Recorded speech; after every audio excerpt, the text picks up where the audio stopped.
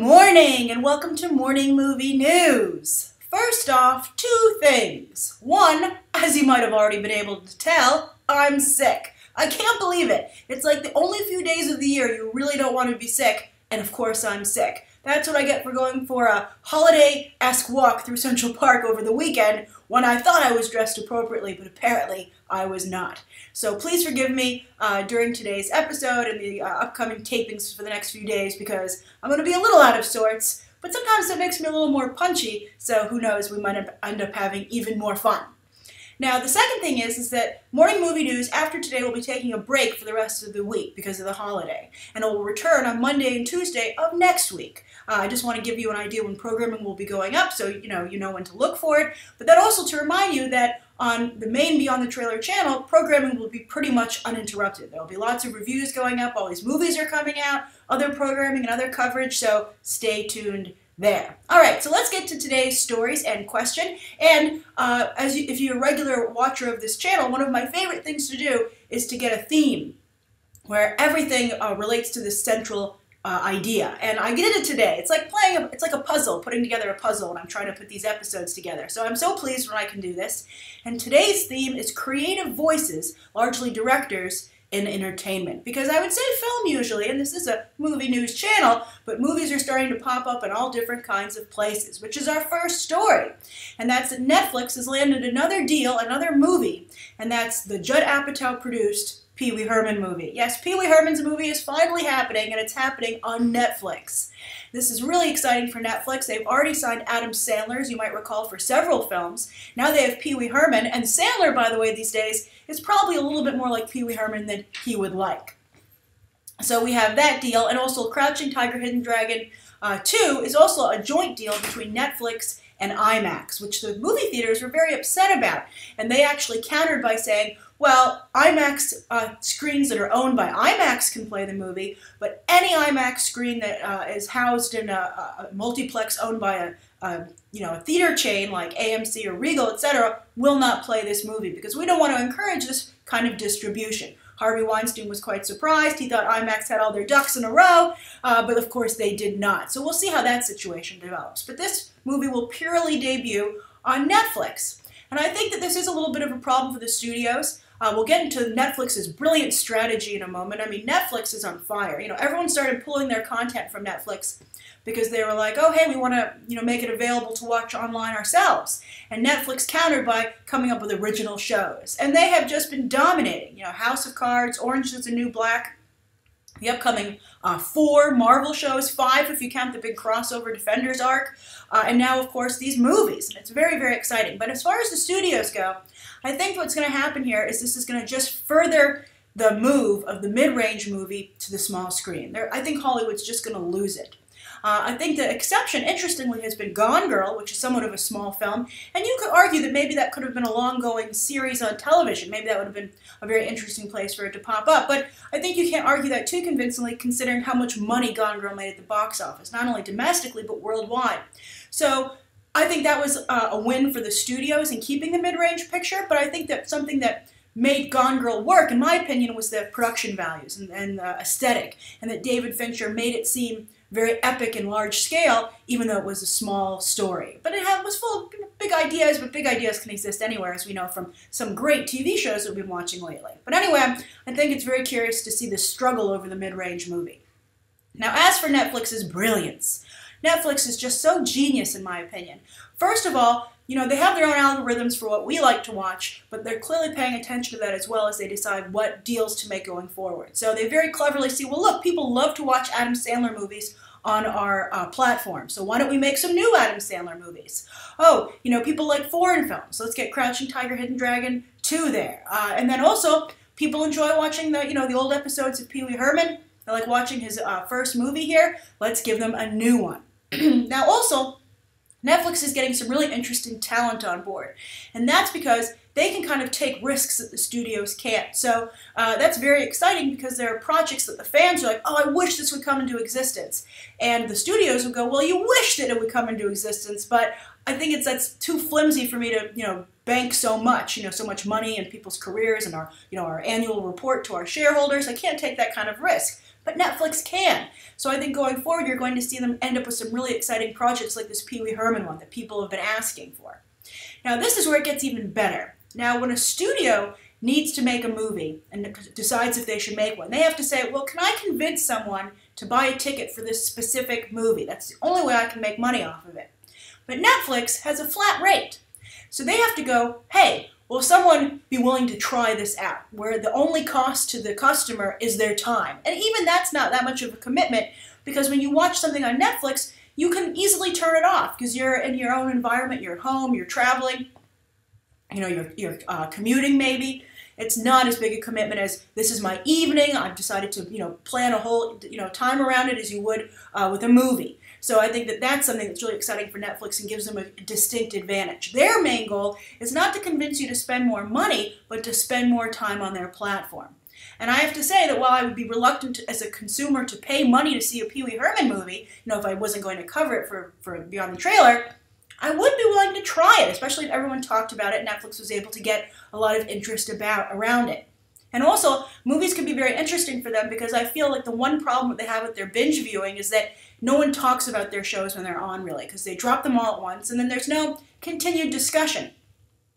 The way they're aired doesn't allow for water cooler talk. And it's hard for someone to jump on that. And also they feel, you can really feel that you're so far behind because it makes such large leaps ahead each time a season debuts. But with a movie, you can catch on pretty quickly. You don't have to feel like you're behind. And also when it's released is a much bigger event. A TV series is like, wow, I just dumped like 13 hours of programming online? That's a really huge commitment. But instead it's like, oh, this movie comes out tonight. Let me plan an evening around that. So I think this is very exciting for Netflix, and I think it's a problem for the studios. But I'm curious what you guys think. And what do you think of Pee Wee? Do you think he's smart to take this his film to Netflix? I also want to say really quickly that I'm not a big fan of Judd Apatow's monopoly over comedy. I feel it's like Lorne Michaels' monopoly over NBC's comedy. It started out with Saturday Night Live, then it bled into all the TV shows they make, and now Lorne Michaels controls their late night talk shows. And I think Lorne Michaels, he misses perhaps more than he hits. I'd like to say it's 50-50, but these days I don't think it is. And so it always confounds me as to why NBC gives him so much power. And I think Judd Apatow is a similar situation where, you're like, well, by letting Judd Apatow be the gateway to comedy, you are potentially keeping out a lot of really great voices. That's why it's so wonderful to see Chris Rock doing what he's doing over with Top 5.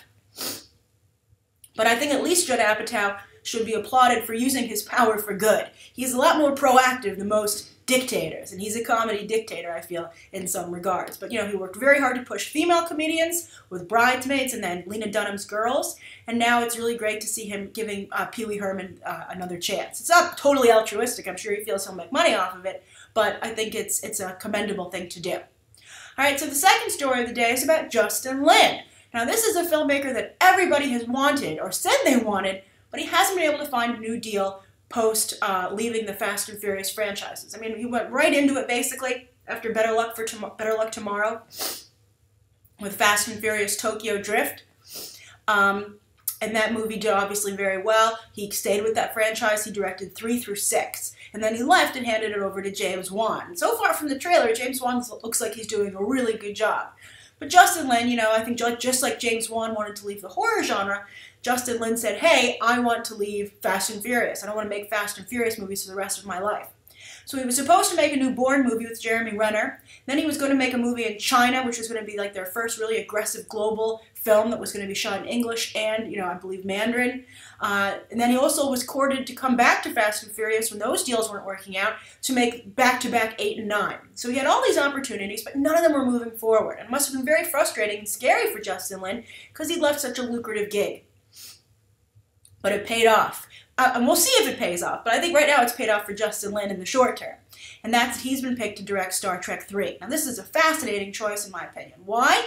Because Justin Lin doesn't have a relationship with the fanboy community. Not like J.J. Abrams, not like Edgar Wright, who I still, to some degree, think would have been a better choice. Because I could see Edgar Wright's Star Trek, but I can't imagine what Justin Lin's Star Trek looks like. Justin Lin isn't, again, as I said, a fanboy. He is someone who's going to pull this story, I think, more into the mainstream, which is maybe what it needs, because I think the biggest problem with Star Trek Into Darkness is that it just got, too damn meta, is my big problem with it. And I think that, even though it went very meta, it still didn't even please the fans, which, you know, of course, if it's going to go meta, that's who should love it. But they didn't. Star Trek Into Darkness was voted the worst Star Trek movie of all time by Star Trek fans, and that's pretty bad. JJ's still producing, by the way. So maybe he'll be able to make sure there's enough fanboy content in there to please that core demographic. But Justin Lin makes mainstream action movies like the Fast and the Furious films. So I'm very curious to see what his Star Trek looks like. But I think he has some good qualities. I think he can streamline the story again, make sure that it doesn't reference too many other things like, you know, and they say the Fast and Furious movies were, you know, of course, shot out of time. They're supposed to reference other things. I never got any of that. They were just a fun ride. And maybe that would be a nice break for Star Trek, to just have it be a fun ride. I also think that Justin Lin should get a lot of credit for doing such a great job with an ensemble cast that's diverse in the Fast and Furious movies. And I think that's what he's going to be able to bring to the table in Star Trek, which has also a large, diverse cast. I think that it really became the Kirk and Spock show under J.J. Abrams. To some degree, it's always, of course, been the Kirk and Spock show, but the great thing about a TV show is that it has the time to flesh out the other characters. But I don't think the movies, with the exception of Spock's relationship with I forget her name off the top of my head, Zoe Saldana. None of the other characters are really explored, I think, to the degree that we would have liked, especially considering so many fan favorites are cast there, right? So hopefully they'll get their chance to shine with Justin Lin at the helm. So I think very exciting. Also, particularly for John Cho, because Justin Lin has such a good track record with Asian talent that hopefully Sulu will finally get something cooler to do than that awesome samurai sword that they gave him that unfolded. So anyway, that's the second story of the day. Now, the third story is actually about Jonathan Nolan. And I was not aware that Jonathan Nolan was the creative force, the driver, the showrunner, that's the technical term, behind HBO's upcoming Westworld, which is going to be a very interesting show. It's based on a film that's based on a novel. And what it is basically is a theme park, like an adult theme park, which takes like the idea of Vegas to the next level. And that you can go and visit different periods in time, like the ancient Romans, the Wild West, and do anything that you want because you're interacting with robots. Robots you can have sex with, robots you can kill, and you know, these scenarios play out, and you know, you're protected from any harm coming to you, because that's not what the park offers. Now, of course, you can kind of see where this is going, and this is something that Westworld's going to explore as a series. Now, I'd heard about this. Ed Harris, James Marsden, very interesting cast, but I didn't know that Jonathan Nolan was the driving force behind it, and he's actually doing that with his wife. They're a team on this, and I think it's interesting that that's just like Christopher Nolan and his wife, Emma Thomas, are a team, and I hope that Jonathan Nolan's wife has more of an independent creative voice, because I don't think we've seen anything from Emma Thomas, and I think that it's I was going to say ridiculous, but that's too strong a word. I think it's not good that Christopher Nolan has such a bad track record with female characters when his wife's clearly sitting right there and making these movies right next to him. I don't know why he can't just be like, well, what do you think I should do, Emma? And I don't know why she doesn't advise him. But we'll see what kind of team these two Nolans are. Now, Jonathan Nolan was supposed to kind of go out on his own with Interstellar, but unfortunately it kept dropping directors. So Christopher Nolan, jumped in and took over. So I think that was supposed to be something that Jonathan Nolan was supposed to be able to create his own career with, but it didn't work out. It didn't work out in some regards, right? But I still like the film, and a lot of people did, and it's done quite well, not so much domestically, but internationally, its box office is pretty good. But this is a very exciting time for Jonathan Nolan, and I think it's interesting that he's establishing himself in a different medium than his brother. Will that help? But I'm curious as to what you think of the idea that when someone suddenly says Nolan in an article, as they often use the last name to refer to a person, it's not going to be Christopher Nolan. This is what surprised me. I was scanning a Westworld article because this cool new picture came up, and they were like, Nolan says, and I was like, Christopher Nolan's involved with this? And then they were like, Jonathan Nolan, and I was like, what? So I wonder if you think it'll strengthen the Nolan brand. It'll become the brand that encompasses several different creators, you know, both Christopher and Jonathan. Maybe they'll have some creative kids. Or do you think it'll weaken Christopher Nolan's brand, especially if Jonathan Nolan doesn't do a good job on Westworld and drops the ball? So I'm just curious what you think of that. Christopher Nolan has become such a big persona in Hollywood and with the fan community in particular. It's like having two Spielbergs. I think that would be very weird to hear people say there are two Scorseses. You'd be like, well, which Scorsese are you talking about? It takes away the singularity of it. I'm just curious to what you think the ramifications of that will be. All right, I told you I was sick. All right, so the question comes from Santiago Ferrero. And Santiago also has a question about the voice of a creative. And Santiago says, "Hi, Grace. Huge fan of the show." Awesome. Thank you, Santiago. Question. I was just watching Birdman the other day, and it blew me away, especially the genius directing from Alejandro González Iñárritu. Being a Latin American myself, I was very proud, and it got me thinking, if he won the Oscar for Best Director this year for Birdman, it would be the second year in a row that a Latin American director wins that Oscar. He's talking about Alfonso Cuarón for Gravity last year. Do you think this could be a potential milestone for Latin American directors, and even other foreign ones?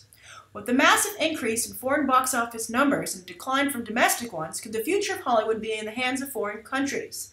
Transformers 4 would be nothing without China, and we wouldn't have these directorial achievements, Gravity and Birdman, without Latin American directors. Greetings from Colombia. Smiley face. Well, Santiago, I think it's wonderful that Latin American directors are doing so well here in Hollywood. And I think it's great also that they don't seem to have some of the same obstacles that other, ethnicities, other talent is facing. Although that seems to be going away as well with the success of Ava DuVernay for Selma as a black female director. So all these walls are coming, tumbling down. But as far as what you said about the success of foreign countries influencing Hollywood, I don't think we're quite there yet, because the emphasis here should be on the fact that all this talent, despite where they originate from, is working in Hollywood. They're making movies in the Hollywood system, even if it's the independent arm of Hollywood, which, I think Hollywood is largely co-opted at this point. These films are all Hollywood talent, and Hollywood has a long history of foreign talent. For instance, Billy Wilder, Austrian, one of the most famous directors of all time. A lot of talent comes from abroad and then comes to work in Hollywood. It's nothing new. So I don't think that you can give, Alejandro Iñárritu and Alfonso Cuarón, you can't, even though they come from these foreign countries, the win still goes to Hollywood. I mean, it doesn't rob them of their individual win. But if you want to see ownership for success in filmmaking go to other countries, those films need to come from those countries. And I think that means those countries need to become more aggressive about tackling the worldwide market. And I think that means they have to start making their movies in English. Now, I know a number of you might bristle to that at first, thinking, well, why do we have to have a film from our country in another country's language? And I would say, well, this is just the universal language. Hollywood, Hollywood built the whole movie-making system worldwide. They're the foundation of it. So English is really the most accessible language at this point in terms of entertainment. So if you make your movie as an English language film, it'll have a better chance of reaching the biggest markets. And right now, those biggest markets are Hollywood, the United States, those audiences, and also China. Now that's changing, but still, people in these other countries like watching films in their original English language as well. They're not going to go and learn every country's language to enjoy every country's film. They're really only going to learn, as it seems to be the case, their own native language and English. So I think, for instance, if you want a South American director from Colombia to succeed on the worldwide stage, they have to make a film in English and then have worldwide success. And I think that day is approaching. China is trying to do this right now. They're taking your idea, Santiago, of making their own movies that can be distributed worldwide. Toho wants to make a new Godzilla film out of Japan that is for the worldwide global audience. They're going to have to make it in English if they want that to happen. So I think it's a very interesting future for Hollywood. I think their grip on the worldwide audience is definitely loosening. And also Hollywood is changing who they make movies for. I think that, as I recently discussed with Transformers, I feel that the next Transformers will be made for China, because that's where they made most of their money. So look for more Asian actors, Chinese actors, native Chinese actors to be included, more Chinese locations. I mean, that was a big moneymaker for them and made more money for them than any other country in the world, including the United States. So the Transformers team finally finds himself, wanting to make sure that they don't lose the American audience, but primarily making a movie for China. That's fascinating. So there's definitely a lot of change going on, but I think these countries need to get on the map if they want to wrestle any control away from Hollywood. Thank you so much for your question, Santiago. Thank you, everybody, for tuning in. I apologize for my cold. I hope you still enjoyed today's episode. Write your thoughts down below. Have a very Merry Christmas. Stay tuned to be on the trailer, and I will see you back here on BTT Movie Math on Monday. All right.